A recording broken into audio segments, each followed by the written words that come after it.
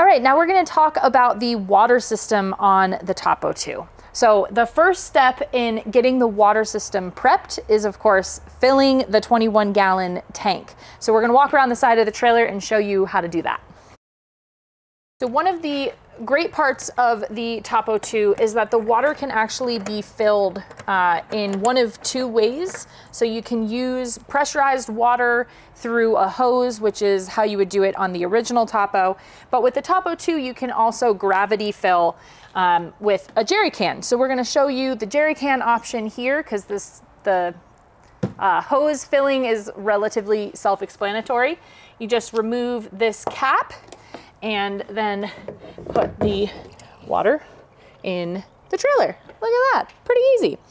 There is an overflow that will, where water will start coming out of the trailer once your tank is full, and that will come through the rear receiver on your passenger side rear fender. We have a little bit of a tips and tricks thing here for you. So when you're going to re-thread the cover of the water tank fill on the side of the trailer, it's very helpful to kind of bring the whole cover up to the side of the hole and drop the little beaded cable that keeps everything connected straight into it. And then from there you can tilt it down and it kind of lands neatly in the threads, and then you can twist it closed from there. So that just helps keep that cable away from the threads as you're trying to get everything tightened down. Now, once you have water in the tank, you're pretty much ready to use your water system. From here, you just need to turn on the water pump. So there's a switch over here. You'll need to make sure that the master power is on to the whole trailer, and we'll show you that when we give you a tour of the inside and go into more details on the electrical system on a whole. But that switch will turn on the water pump, and then you can simply turn on the faucet and you will have running water to your sink. Now this is how it works if you just want cold water. If you want hot water, you need to make sure that the Truma, that is the dual purpose water heater, as well as the forced air cabin heater, that unit lives right behind here. You don't have to touch anything on the unit itself, but you do need to power it on and open the propane. So we'll take a closer look at those details right now. All right, so our first step towards having hot water in the TOPO2 is making sure that we have opened up our propane tank. In sticking with the theme of bringing all of the mechanicals of this trailer to the interior of the trailer, you'll find the 11-pound propane tank located in the front tongue box. This is secured with a tie-down strap connected to anchors on the L-track, and there's multiple different anchor points in here for additional cargo. So you're simply going to twist the knob to open and get that fully open. And then from here, we're gonna go power on the Truma and choose our water heater setting. All right, now we're gonna take a look at the Truma control panel to show you how to use the Truma Combi Eco Plus. As a reminder, the Truma is your dual purpose forced air cabin heat, as well as your water heater back in the galley for the sink and the shower. The fuel source for the heat generation is the propane, so it's essential that you make sure that the propane is open before the Truma will actually work. And we're gonna dive in and take a closer look at the control panel to show you how to set the interior temperature in the cabin, as well as how to set the temperature control for the hot water. So this is the main control panel, and you'll really notice there's only two primary buttons here. You have this circular dial and a little back arrow right here. To get started, we're just gonna press in on this circular dial. You'll notice right off the bat that a little motorhome icon starts blinking, and that is to set the temperature for the interior temperature on the trailer. So once that starts blinking, you press again to select it. And right now we had it set at 60. If I just turn this dial to the right, we can set it all the way as high as 86 degrees. and then back down here as low as 40 degrees, and then one more click to the left and it turns the heat off. Now you might be wondering why you would want something set at 40 degrees. This is an optimal setting if you're just trying to keep your system above freezing so that the pipes don't freeze and you can still use the water system, but you don't want to excessively use propane or heat. So we'll set this back to a comfortable cabin temperature here, about 62 degrees, and then we're just going to press in again. And the little flame icon here will flash and blink while things are starting to heat up, but since the cabin temperature is already at 62, no other action is taking place. Now, if we want to go to the next thing here, you'll notice this next icon is a thermometer in little wavy lines. So that is your water temperature. So you're going to again press in on that circular dial. Right now it's off. You can set this to eco, hot, or boost mode. Now the difference between these three settings is really just the base temperature that they're going to heat the water to. So eco is going to heat the water tank to a temperature of 104 degrees. Hot heats to 124 degrees and boost is 144 degrees. Boost also overrides the cabin heat. So if you have this on boost mode, it's going to prioritize water over cabin heat. So you will not get heat to your cabin while you're on boost mode. Best practice when you get to camp, if you just want to make sure that you have hot water in the tank ready to go at any point in time, is to just immediately set it to boost and get things up to temperature, and then you can go back and set it to one of the lower settings for your regular use. And from here, you'll notice we have a fan icon. You can select this. When you have the heat set, you're going to have either an eco mode or a high mode.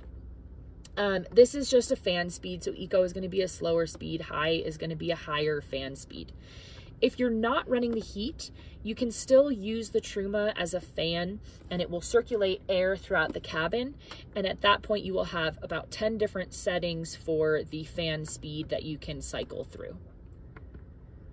The next icon you'll notice is down here in the bottom left, and this is a timer, so you can actually program the Truma to turn on and off at specific times throughout the day.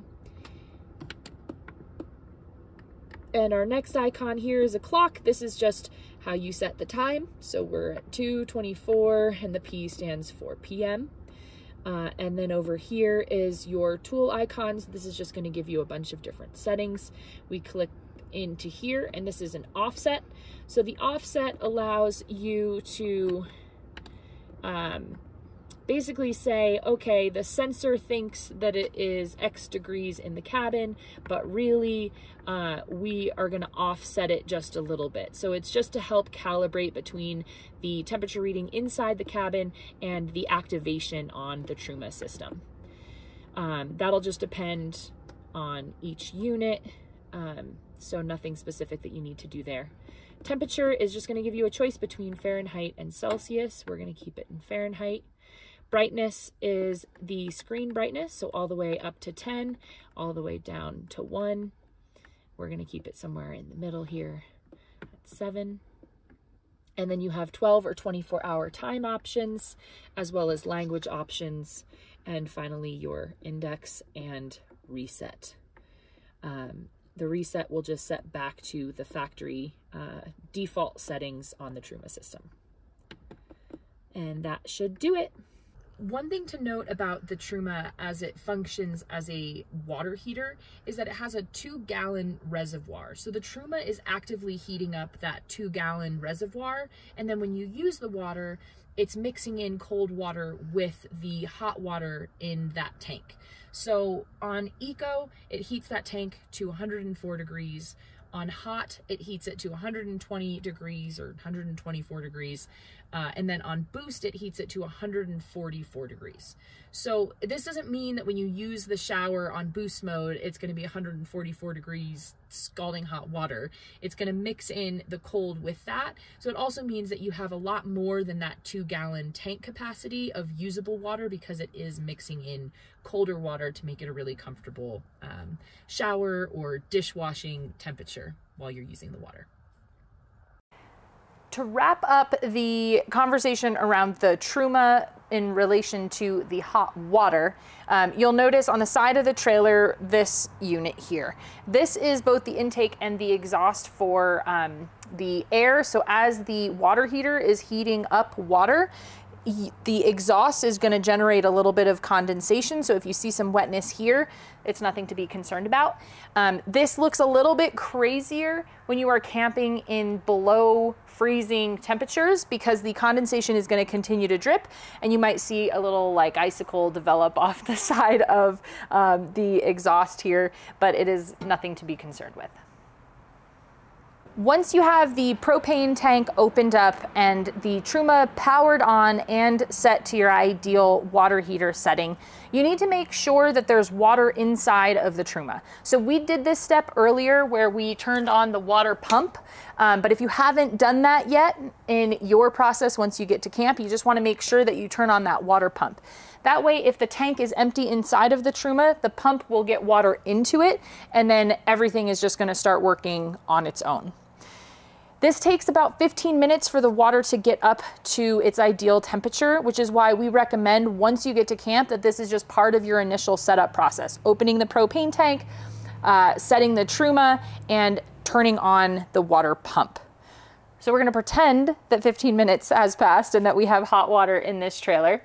And you're pretty much ready to go to use the sink or the shower. I showed you earlier how to turn that water on the sink. And we're going to give you a closer look at the gray water system on the side of the trailer as well.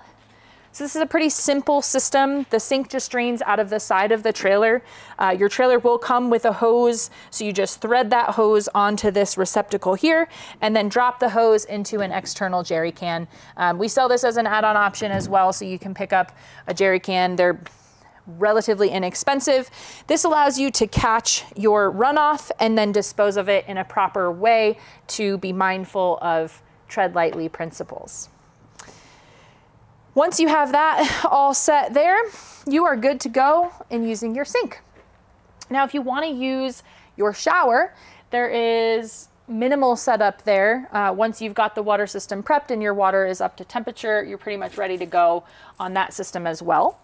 So your trailer will come with this shower head standard. This is on a nice little quick connect here that just pops into this lower receiver in the bottom. To get that nice and secure, you want to just make sure you're pressing down on the gray button on the top as you press this all the way in. And then when you let go, just give it a tug and make sure that it's secure inside the trailer. And then you're going to take your magnetic shower mount. You're going to place that on the side of the trailer, right here. And then the shower head mounts in there. From here, it's just a matter of turning on the water. So we like having the shower on the side of your trailer. You can get a nice little teak mat to kind of elevate you up off the ground so the water runoff isn't going to make your feet muddy while you're at camp. And our recommended way for getting the water turned on is obviously to use the water knob here. So to the left is your hot and to the right is the cold water. You'll just find whatever temperature is comfortable for you. And then there's actually a shutoff at the shower head itself. So we'll open that up and turn this on. The water starts flowing, and then you can wait until it's to the comfortable temperature, shut the shower head off just at the shower head itself, leave it on back here, then place it in, and I probably shouldn't open this on myself, but then you can go ahead and turn the water on the side of your trailer. And there's your shower.